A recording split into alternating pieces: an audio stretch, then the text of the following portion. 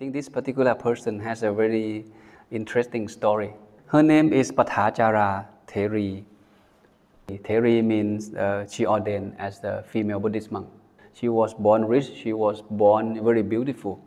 Somehow life doesn't go well, as parents expect. She got pregnant with one of her maid servants. So they both decided to run away from family. So they run away and then they start their own family in a very rural area.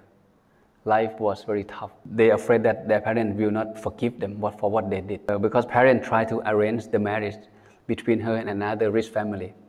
Somehow, they cannot do that because their daughter ran away from them. So eventually she wants to come back home and ask for forgiveness. So she has 2 children with that husband. On the way back, to home, her husband died because of the snake. He got bit by the snake, so he died.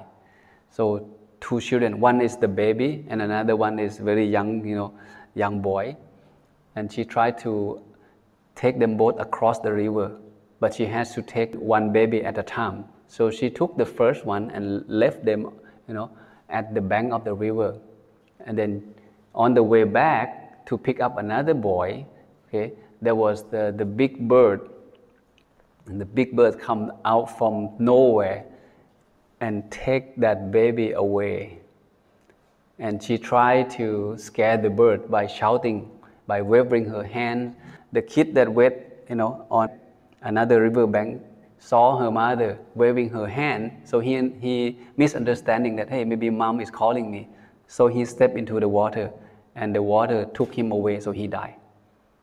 So now both children died.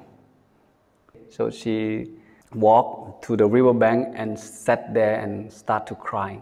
So in one day, she lost husband, she lost 2 of her children. She almost gone crazy. So she decided, okay, I'm going to go back to my family and ask for forgiveness as she planned before. So she started walking.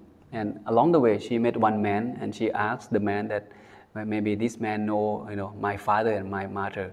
So she just asked the man, do you know this family? And the man said, yes, I know. Okay, I know this millionaire family. What happened last night was there was a big storm that hit their house. So the house collapsed. So everyone in the house died. So that means parents died, including her older brother died. 3 people died. Once she knows that, it's extremely bad news for her. Her mom, her dad, and her brother died. So now she had no one. She lost everything in her life. So she gone crazy. She running around naked and to keep the story short, eventually she met the Buddha. The Buddha gave her some teaching. And later on she had attained Sodapatthana. She has attained Sodapatthana, has achieved the first level of enlightenment. And then she got herself ordained as Bhikkhuni. So she is a Bhikkhuni or female monk who happened to be the most outstanding in the Vinaya. Okay, she understands the Vinaya better than others. And one day when she was practicing meditation, she's good at practice mindfulness. On that day, after she finished her meditation practice, walking meditation practice, she came back to her place and she sat down and she was washing her feet. So she took a bowl of water and started pouring into her leg. So the water ran from her knees all the way further down to her ankle. And then she took another bowl of water and poured again. So the water ran from her ankle further to her feet. And then the last bowl of water, she started pouring and the water ran from her feet and below. So by attentively reflect on this phenomenon, eventually she was enlightened and have attained arahantship. Because she reflect on the law of nature, she said, there are people who live very short life. There are people who live a little bit longer life, and there are people who live longer than normal average life. But in each state of life, people can die. Death is always there. People can die and in any moment. This thought gave her some wisdom. So her mind was detached from everything. She eventually attained liberation just by reflect on this phenomenon. So imagine that if you fully understand the law of nature, that nothing lasts forever, everything is dukkha, and there's no self. If you truly understand, truly see, okay, it would help you to let go everything a lot easier, and you can live your life happier. And I like to finish with that. Better than 100 years in life of a person who does not perceive the arising and dissolving of the five aggregates is a day in the life of one who perceives the arising and dissolving of the five aggregates.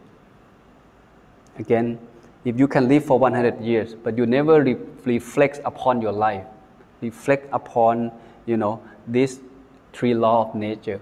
Okay? Everything is impermanent, everything is dukkha, and there is no self. People who live one day and reflect on that is better. And that's what it means.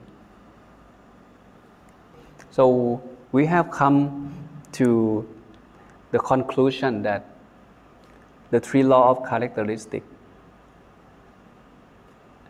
the Buddha did not create it. The Buddha is the one who discovered it. This is the law of nature, whether he exists or not. This law is always there. People who have higher wisdom will be able to notice and will be able to understand. And that's what the Buddha is trying to say. And he emphasized that in many places in the Buddhist text.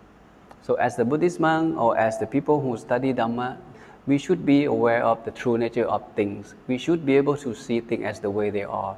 And by seeing things and accepting as the way they are, we can live our life happier.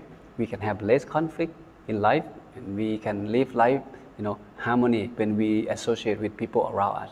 And with that, I'm done for today. And I hope everyone learned something, and please take it back and put everything into practice.